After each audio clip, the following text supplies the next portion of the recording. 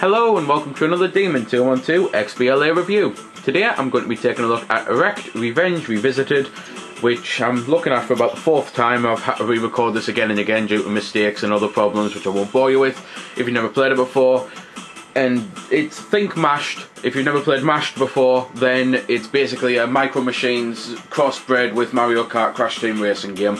I used to adore Mashed. I've still got it on the Xbox because the re-released Mashed were a load of extra content, and I think they called it Drive to Survive. I honestly just still call it Mashed, and I know that that one still works on the 360. Play it quite a lot because it is one of my all-time favourite multiplayer games, and this could possibly be even better than that, especially if they're going to support it with DLC. But it only looks like we're going to get 3 DLC packs. I am going to be doing the Highway to Hell DLC because I've already got it, and I will probably review the other 2 DLC packs, or hopefully more when they come out. Anyway, at the start you've got single player, multiplayer. It's 4-player offline and online. I'll show some of the offline off and explain yet again why I don't like the online of a game, because this one is so laggy it's unbelievable. I waited 20 minutes to get a game that jumped all over the place and I ended up giving up with it. Leaderboards and achievements are self-explanatory. Most of the achievements are for the awful single player, which is a shame. Help and options, you can view your controls and that's about it. You can't change them, but they do work as what they are, so it's not particularly bad that you can't change them. Still though, customization is always nice. Downloadable content, obviously downloadable content. So, into the single player, you've got challenges, downloadable content challenges. You get 2 tracks with a DLC, 1 car and 2 weapons, and this is why I think there's only going to be 3, because if you look at this screen here where it's got the speed, weapon, skill and elite challenge for the DLC, and then quickly look at the single player, it would say to me that we're going to get another 4 tracks, which would be another 2 packs, and it's the same with the weapons as well. The weapon screen looks as if there's enough for another 4 weapons, and if you get 2 per pack, so that's why I think we'll get 3 total.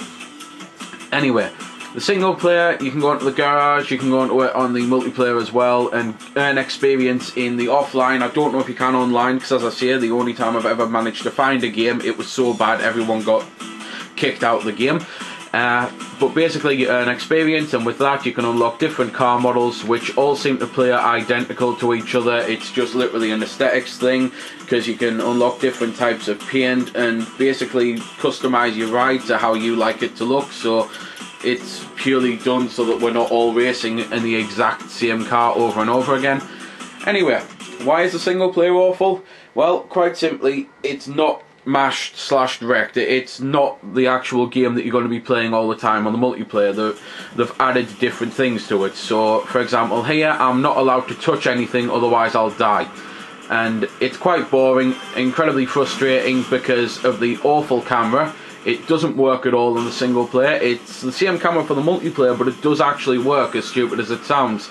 But for the single player, you're constantly getting blind spotted on things, especially this one. If you're doing well, the camera will stick with you, and then it means if you're going over a hill, which hopefully I'll be able to show because it's just around this corner, I just don't have to mess it up. There we go, it's doing it. Total blind spot, couldn't see that coming. I only knew it was there because I've done it before, and even then it's still impossible to avoid, well, almost impossible. And it's the same with all of them really. The speed one, to be fair, you'll get blindsided from every now and then going off the track, which will ruin your speed. Weapons, the whole point is you complete laps and blow up cars. That's okay with the camera. Skill challenges, you're collecting tokens, and it's just as bad as Elite, because if there's a big star token worth a load of points around a blind spot and you miss it, you may miss out on getting gold. So the single player is pretty damned awful. I can't stand it. It's annoying that like 5 of the achievements or something are for the single player, and it's annoying that it's going to be the best way for you to get EXP, because you're not always going to be able to play the multiplayer, and you're going to probably want to unlock some stuff sooner.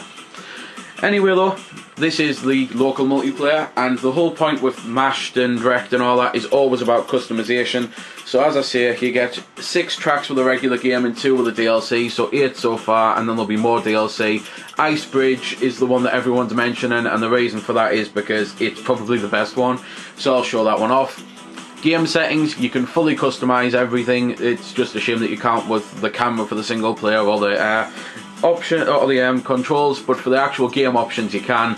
So you can choose how many points you want to win in a 2-player, 3-player, 4-player game. You can choose the end game to be short, medium, long, or just have it off completely. You can have the elimination line to be short, medium, or long. You can have handling, normal, fast and grippy, slow and skiddy, fast and skiddy, slow and grippy. So for now, because I'm on an ice track, I'll go for normal. You can have power-ups, and this is what I mean by the second menu. It looks like there's enough room to fit another 4 weapons, which would be right for another 2 DLC packs. But you can fully customise your weapons, so you can switch anything on or off. There's some really good ones, and there's some basic ones like machine gun and mine, so I'm just going to switch those off for now in an attempt to show the better ones. Switch the motor off as well, and switch the shields off, because who wants to be able to defend? There we go. Airstrikes, you even get a choice of 5 different airstrikes: Skybeam, Swapper, Steer Hunter, Cannon, or Homing Missile. So I'll stick for Skybeam for now, although I doubt I'll be able to get a showed off. And then when you go into the multiplayer, as I say, you do get to choose all of your stuff that you've unlocked. You can choose a favourite weapon, you can choose teams or non-teams, so I'm going to go for the Shocker because I quite like that. And as I say, you can choose all your garage stuff, so your mates can join in as well, and they get access to everything you've unlocked. And if you sign into a profile, I believe that all saves, because that's what that message was saying there. If you don't sign into a profile, it won't save, but it doesn't really matter because I'm just playing for a review. And the multiplayer of the game is, as I say, where you're going to be spending most of your time, and this is where it's kind of like Micro Machines meets Crash Team Racing or Mario Kart, because the whole point is we've got a point system, and you've got to win any way possible. So you can nudge your opponent off the track like that. I got a point, he lost a point. As soon as my bar fills, I win. You can blind them like that and hope that they crash off themselves, although when you use that, you've kind of got to know exactly where you are, because that can screw you over too. You can outright destroy them with weapons if you want to, or knock them off, and it's just insane fun. It is one of the most fun games you will ever play multiplayer wise. It's just like Mashed, only, as I say, possibly even better. You've got some mad weapons like this ball and chain where you swing a ball behind you, so you've got defense and offense, and it's just amazing. Graphically it looks great, and musically it sounds great, so I'm just gonna let you listen to a little bit.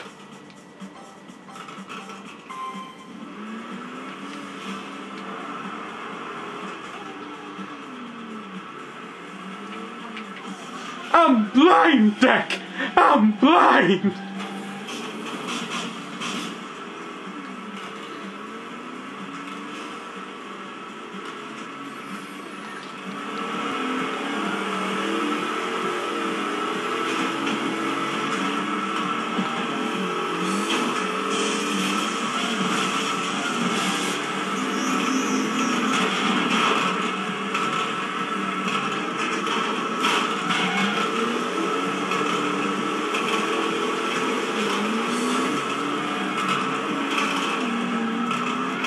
Great road cruise.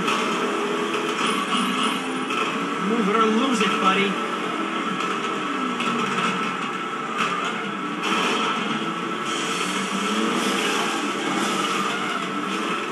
So there we go then. That's been the review. I hope you found it helpful.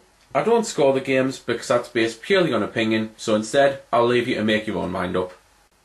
So thanks for watching, and if you've got any questions about the game that I didn't answer in the vid or that hasn't been answered in the comments, then feel free to ask and I'll help if I can. Also, if you did find it helpful, don't forget to check out my channel, because there's plenty more like this up there, and don't forget to subscribe because there'll be plenty more to come as well.